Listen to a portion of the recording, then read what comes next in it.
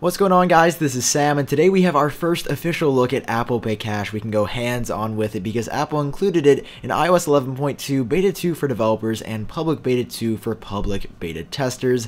I have been so excited waiting to get my hands on this feature for a very long time. Apple initially announced it all the way back in June of 2017 at WWDC, so let's go ahead and take a look at how it works. To make sure that the feature is enabled on your device, head over to Settings, scroll down until you see Wallet and Apple Pay, and if you already have cards set up through Apple Pay, they will be listed here, but then you'll see a new one under cards that says Apple Pay Cash, and if it's not set up, it will let you know.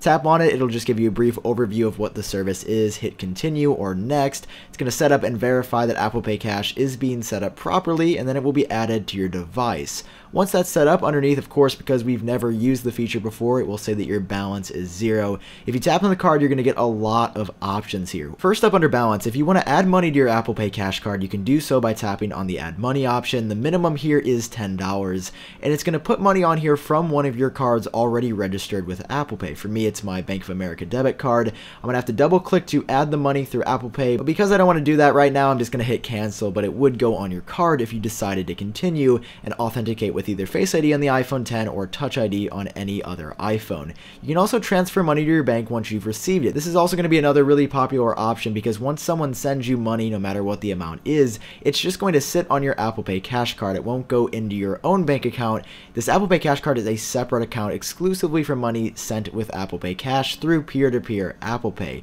So to add a bank account, you have to know your routing number and account number. You can find this by calling your bank, going online to your banking website, or if you have checks, your routing and account number will be listed on there. So find a check and input the data here. I'm also going to set that up just a little bit later because I actually want to try sending money in just a second.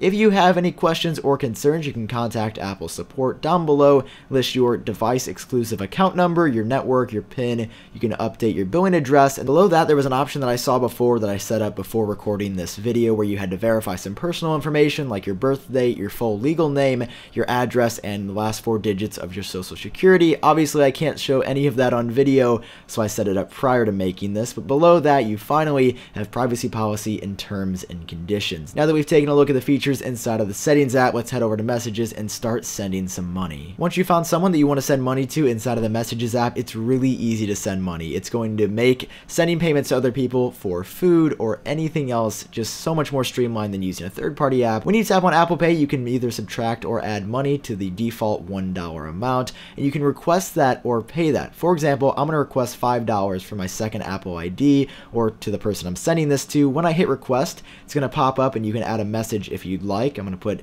this is a test message for Apple Pay Cash, and I can send it. The arrow for sending this Apple Pay Cash request also becomes black instead of blue, which is a nice detail there. When you've requested $5, I'm going to pull up my iPad now, which is registered to my second Apple ID. If I tap on pay here, it will pay myself $5 or pay the other person $5 that they requested. So that is how you request money, but now I want to pay someone for something. I'm going back to that same conversation or anyone who has Apple Pay Cash set up on their device. I'm going to tap on the iMessage app drawer icon, tap on Apple Pay, and then right here it defaults to $1 once again. Let's say I want to do something more specific, like $5.50. You can do that here by tapping on Show Keypad, and once again you have the options for request or pay, and your balance is listed below. This time I want to pay it, so I'm going to send $5.50 just like that, and you can see once again I have to do the final confirmation to send it, and then I have sent someone $5.50 that easily using iMessage on my iPhone. So that's just one way you can send money to other people using Apple Pay Cash in iOS 11.2, but you can also use Siri, which is super cool.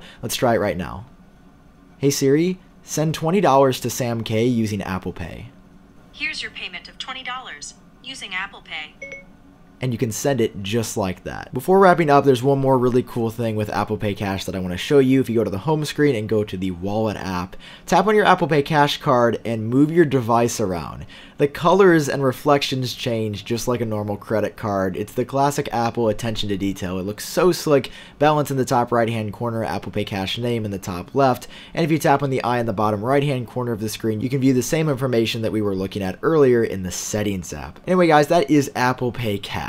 It's so easy, so simple, and I am so interested to see what happens to PayPal and Venmo and Square Cash now that this is built in to millions of devices around the world coming in iOS 11.2. As always, I want to hear your thoughts. What do you guys think about Apple Pay Cash? Do you like it? Are you going to use it? And do you think it's better than some other alternatives? If you enjoyed this video, it does help me out if you drop a like down below. And of course, hit subscribe for more videos on iOS in the future. I've been Sam. I hope you're doing great, and I'll talk to you in the next one.